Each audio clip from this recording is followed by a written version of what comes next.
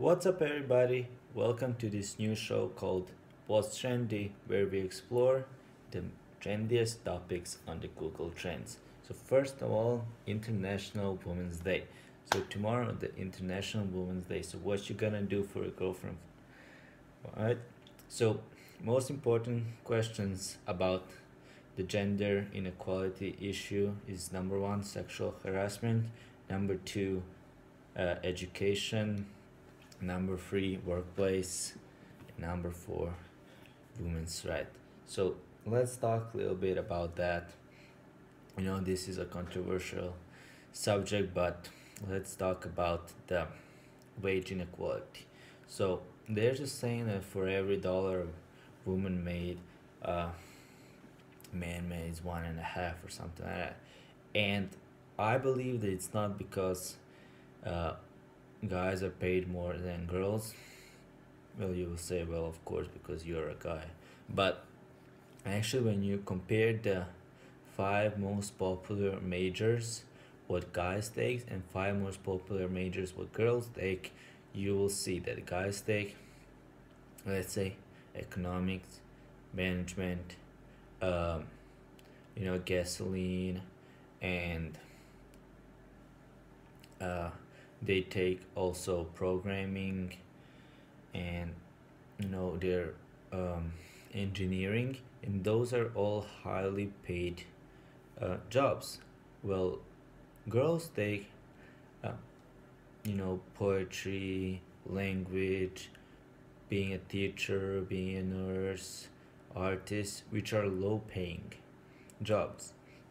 So that's where most of the wage inequality comes, because there's like the difference in between how many guys compared to girls take each of those majors. When it comes to the guy majors, they're like 80% of guys and 20% of girls. And when it comes to the girl majors, they're 80% girls and 20% of guys. So next one is Oscar, and they're like who are the nominees, and I don't like watch Oscars, so there's nothing I can say about that one except you know it's doesn't matter. I don't think it's actually based on the talent you have, but more of the relationship you have with those who vote. But now they're like more than 400 people in committee who vote, or like 1,000 people or something like that, so you can't realistically influence to vote. You have to be actually trying to do that, but doesn't matter. And then the immigration issue past few week. So the number one country that searched uh, Google to learn about immigration is actually Canada, which is funny. And then the second one is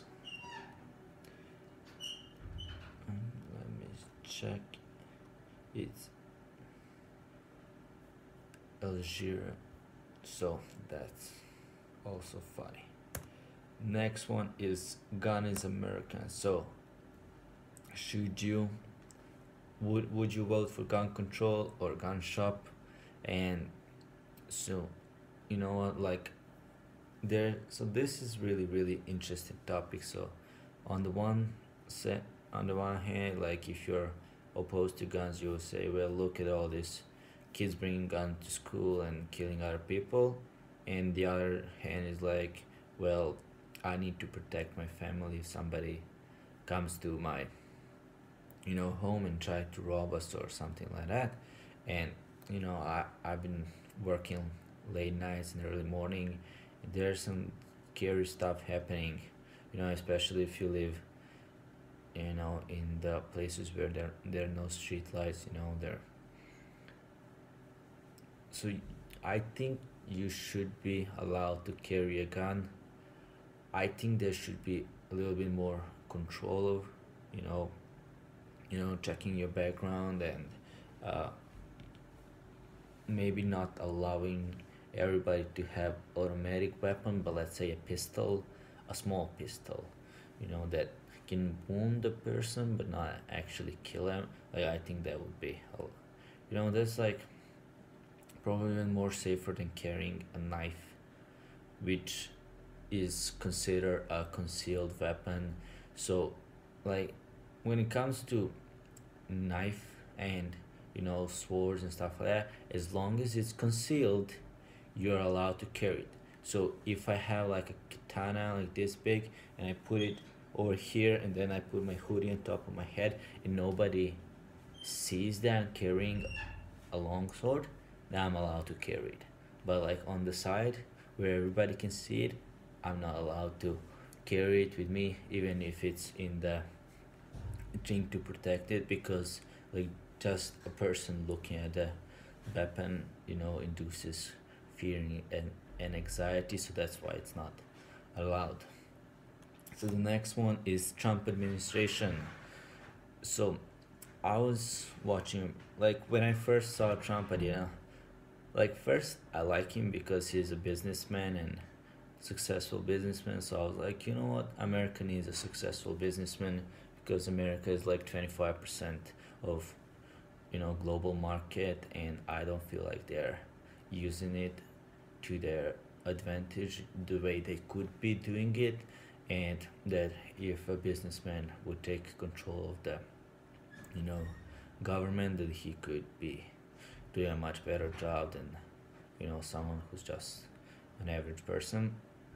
But then became the war in China and Russia and Syria and Muslim and all the other incidents. I was like, this guy is crazy. But now I'm like, he's not crazy, he's actually genius. But we are the stupid one because we don't see what's going on. But like, I'm not gonna say that he's the worst president ever, and I'm not gonna say that he's the best president ever. But like, what I try to do is like look both sides, like just like explain with the guns, like why is he best, why is he worst, and he's probably somewhere in the middle. Like, should you build a wall? Probably not. Should you protect your people? Like, Mexicans not gonna violently attack Americans, but they're like a cheap labor force, and if you're an employer, you're gonna take a cheap Mexican labor force instead of expensive American labor force. So then Americans wouldn't have the jobs, and as a president, you need to protect your people. So I understand why he's protecting the people. And but building a wall, maybe not the best idea ever. And then when it comes to uh, raising the taxes, so there are like two things. uh, like, one, people say, well, then the rich pay more, so we will have social care and stuff like that. And then the other one, well, if there's more taxes, then people will go build a business outside of the US. And USA is one of them a few countries that has like global taxes. So that means if you're a US citizen and you make money in Japan, you have to pay taxes to America. But if you're like a Serbian citizen making money in Japan, then you don't have to pay taxes for Serbia. But if you build a company, like a Japanese company, and you're an American businessman having a Japanese company, then you don't have to pay it. So the thing about the rich people is they're smart motherfuckers, and they don't pay taxes because there's like always tax deductions. And so for example, when you sell a home, you pay tax. Well, you pay a tax, I don't pay tax, because that money I used to buy another house. So because I did that trick, I don't pay taxes on my gains. See, so that's being smart. And how can you become smart? You start reading. They ask me, why do I read law? Well, it's not because I love it, it's because it's just a better deal. And that's why I think like um, raising taxes or lowering taxes or any other debate you're gonna have, like you have to look from the other side. So I think Trump is actually about lowering the taxes, not raising them. And even if he raised, so let's say you take money from Bill Gates. So he has about $70 billion, and there are 300 million Americans in USA. So that means if you split the money, you're gonna give $300 to each American. Will that save your problem? It's not. So that's why raising taxes is not gonna help your problem. Educating yourself, getting a better job, learn how to save money or invest money, that's gonna help you, not raising taxes. Next one is visualizing Google data. Yeah, not that important. Lunar New Year is in China. Uh, Pyongyang Olympics. I don't watch TV, so I'm not that, you know, into Olympics. And then Super Bowl 52, who's gonna win? And then State of Union again, USA. You know, like there's like, what's the top issue in each of the states, and the number one is healthcare, the number two is Russia. So that's fun. And then 60th annual Grammy Awards, Star Wars: The Last Jedi, Winter Storm, and that's it for Google Trends. So I hope you enjoyed this episode of What's Trendy, and then I'll see you next Wednesday. So we're gonna make this a weekly thing, and I hope you enjoy it. I see you tomorrow. Bye bye.